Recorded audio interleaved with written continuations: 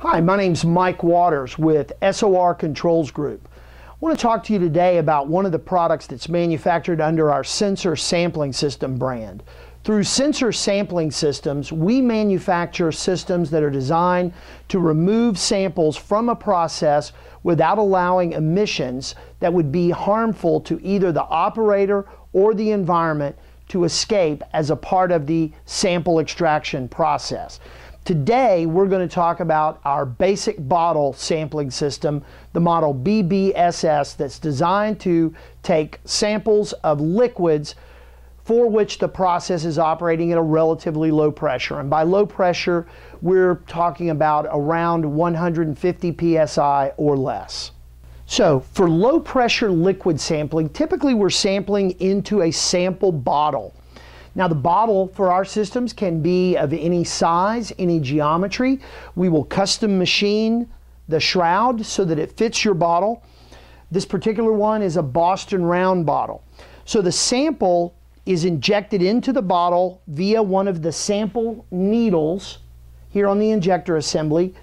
The longer needle is the process needle. The shorter needle is the vent needle that allows the vapors to escape from the bottle as the sample is filling the bottle. So when the operator is ready to take a sample, they'll put the bottle on the system. Those needles will pierce what's called a septa. The septa is a Teflon coated rubber which is self-healing. And what we mean by self-healing is as the needle is extracted, the Teflon will close up to reseal the bottle to prevent the vapors from escaping.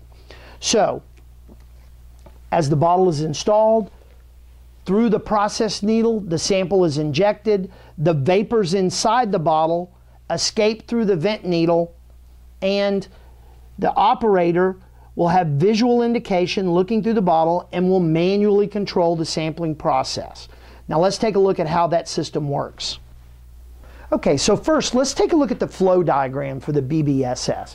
And remember, all of the systems available from Sensor Sampling System are designed to produce a representative sample. And the way we do that is we guarantee we always have flow through the sample valve. So at any time, there is no dead volume trapped in the system which would contaminate between samples.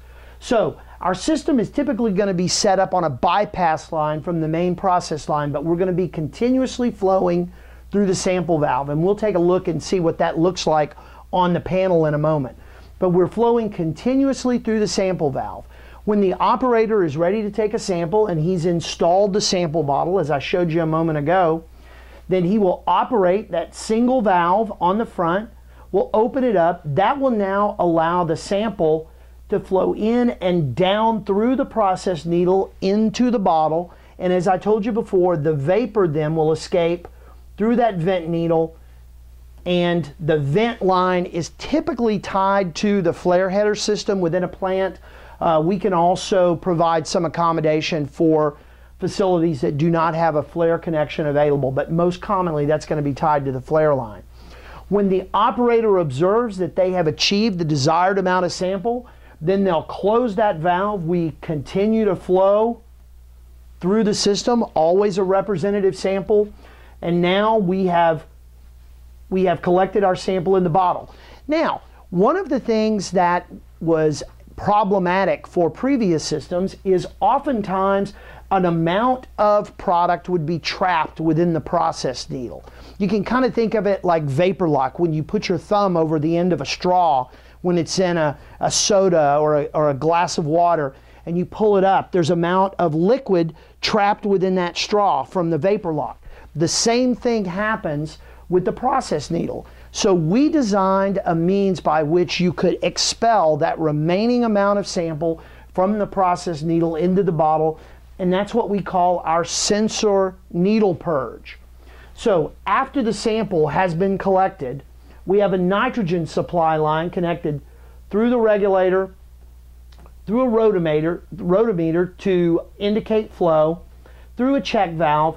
That nitrogen supply now takes over, blows down through the process needle, and I'm going to show you a cutaway of exactly how that works in a moment. Goes down through the process needle and expels any remaining sample from the processed needle and guarantees that you have no cross-contamination or no possibility for plugging the needle and thereby creating a maintenance problem for the sample system itself. Okay, so let's take a look at the sample valve itself. This is really the heart of the basic bottle sampling system. This is the valve assembly, this is the needle injector assembly, and I have here a cutaway of how that valve works. So remember, we're continuously flowing through the half-inch port, through the main body port of the valve. When the operator is ready to take a sample, they're going to turn the handle, and that's going to retract the needle from this little side port here. And this is a specially designed sample valve. This is not an off-the-shelf needle valve. So that valve stem, that's a ceramic ball on the tip. And when that valve is closed, the ceramic ball, because it is harder than the surrounding metal, it has the same sealing properties as a soft-seated valve, but there is no soft seat inside the valve. So it contributes to very long life and is able to withstand a lot of wear. But when that valve is open, now we open that side port and process can flow through the side port, down through the process needle into the bottle. And remember, we said the vapor inside the bottle is now going to escape through the vent needle, and that vapor vent is typically going to be tied to the flare header system. So you can see inside the body of the valve, here is the process needle, here is the vent needle. And remember, we talked about the needle purge. So when that valve is closed, now the nitrogen pressure will be higher than the resulting pressure in the system. So it'll pass through the check valve, and that nitrogen will expel any product trapped within the cavity, down through the process needle, into the sample bottle. And then, of course, if it's left on, then you're just passing nitrogen through the system that'll escape through the vapor vent. So we've guaranteed that between sampling operations, you have a clean, non-plugged process needle, and you have an inert environment in the body of that bottle. Okay, so let's take a look at what the components look like on the panel on an actual system. So this is a typical BBSS panel. You can see, as a standard, we mount everything on a 304 stainless steel plate. All of the valves and all of the components are clearly labeled with laser etched phenolic tagging. There's a full set of operating instructions on the front of the panel, and you can see we label all of the sample in, out. All the components are clearly labeled, and that's a standard for sensor sampling system. So here is the sample valve for the operator, single handle operation. This piece is called the shroud, and that's what contains the bottle during the sampling operation. If I remove the shroud, here's my process needle and my vent needle. Turn this around so you can see it from the back. Behind the panel, here's that sampling valve. So again, sample in, sample out, continuous flow through. When you open the valve, then you're passing down through the process needle into the bottle. So let's take a minute to talk about that sensor needle purge again. So here is the nitrogen connection. We've got an isolation valve here so you can shut the nitrogen off. Regulator, we typically recommend you regulate down to about 5 psi nitrogen pressure. We've got a gauge on the side of that regulator so you can see it. And the needle purge passes first through a rotometer before passing into the valve. And some might ask, well, why are we measuring the flow of nitrogen? We want to provide an extra measure of safety to guarantee that the needle has not been plugged. So if the nitrogen is on and you have nitrogen pressure, but there is no flow through the rotometer, what happens to a rotometer when there is no flow? The ball indicator drops to the bottom. So one of the first things that we have on the operating instructions here is to observe nitrogen flow when we want to see about a half SCFH. If there is no flow through the rotometer, it says stop the operation. It's not safe to take a sample because something is plugged in the system, and it indicates to the operator that it is not safe to take a sample. So this rotometer is an extra measure of safety. One of the really important features about the BBSS is the ease with which you can replace the process needle. Probably the most common requirement for maintenance with a sampling system is the need to replace these process needles, because over time the operators can bend them in the field and they'll need to be replaced, or over a great deal of time that tip can become dull and there's a need to replace them.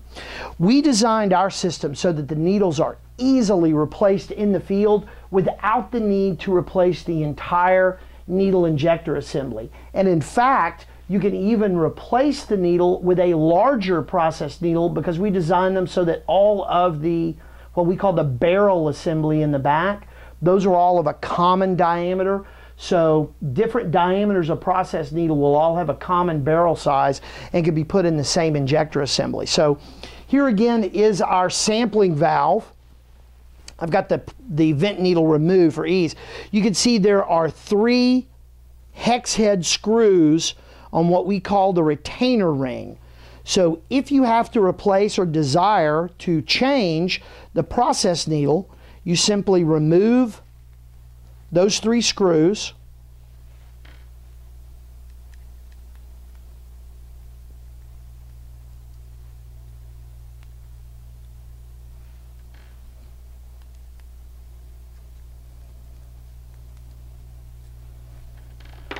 then remove the retaining ring, and now the needle can be removed, can be replaced with a larger diameter needle, easily reinstalled, retainer ring goes back on, very quick maintenance, very easy maintenance. So finally, I want to give you a look at a typical layout drawing. Our layout drawing will provide the dimensions of the panel, and you'll see clearly laid out all of the components of the system that we designed specifically for you or your customer. There are many options available for our systems. If the process is too hot for an operator to safely handle the sample, we can provide a cooler on the panel. If the process must be kept above a certain temperature in order for it to freely flow, we can provide the whole system inside a heated enclosure. Any of those options will be depicted on the layout drawing that we provide with every quote, along with a flow diagram like the one I showed you earlier. Every system is designed custom per the requirements of the sampling process and based on input from our customers. Application data sheets are available via our website. Those application data sheets will allow us to collect the information that we need to know to design a safe and reliable sample station that meets your customers' sampling needs. So, thank you for watching the video about our basic bottle sampling system, and we look forward to working with you in solving sampling applications in the future. Thanks for watching.